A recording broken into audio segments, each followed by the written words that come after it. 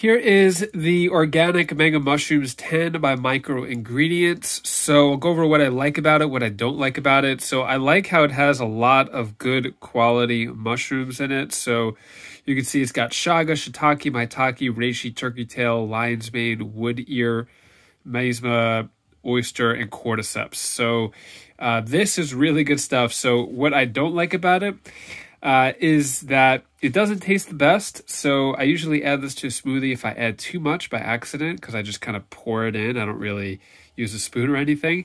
It gets a little bit bitter. It doesn't have a good taste, but health-wise, this is amazing for you. These are the best mushrooms in the world that you can have. So it's really good. I like how there's no other ingredients. So there's no fillers, no like rice flour or anything like that. It's just a straight up mushrooms.